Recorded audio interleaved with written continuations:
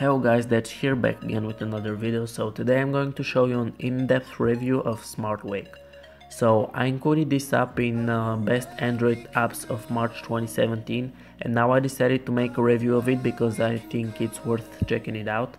So without further ado, let's get started. So first of all, the app is free, but if you want to unlock all of its features, you can always do that by paying €1.50, which is almost the same amount in dollars. So for me the best feature of the app is Rest Wake. I'm constantly using it and I don't feel a significant difference in the battery. You can always pause the video to see every option there is over here, because if I go through every one of it, the video will become at least 30 minutes. So the only downside of this option is that when you're in a car and it is constantly turning the display on, thinking that you're picking up the phone every like 5 or 10 seconds. So if you're going for a ride, be sure to turn the app off if you want to have battery when you arrive.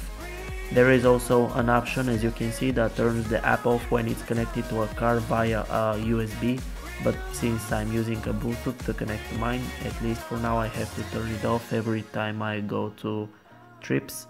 So you can always turn down the sensitivity, but below 40%, at least with my usage, it's not turning on every time when I pick it up. So the next option is called Air Control. It turns the display on by simply waving your hand over the proximity sensor. Also there is an option called Air Sleep. So when the phone is put on a flat surface, you just wave your hand over the phone to turn the screen off. The third option is Tilt Control, which I don't find any sense in given the other options you have in the app, but probably there is someone who is going to use it. It turns the screen on when you rotate the phone down and back, which is kind of useless, at least for me, when there is an option to turn the screen on by picking the phone up.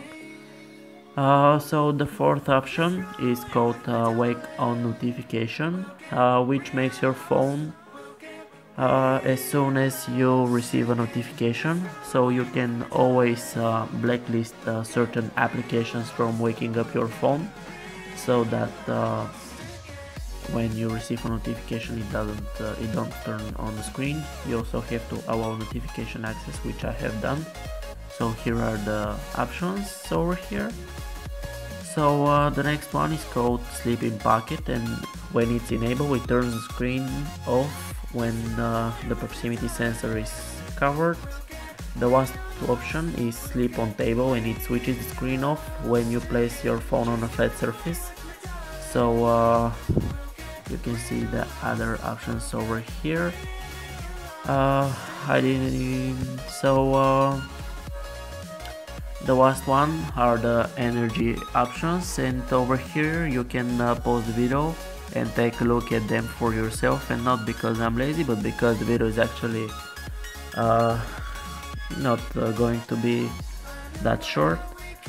So thank you for watching, guys. Be sure to click that subscribe button, it's free, it helps me a lot. Also subscribe and check my others video, probably over there you will see something that you're going to be interested in. So again, thank you for watching, and see you soon. Bye.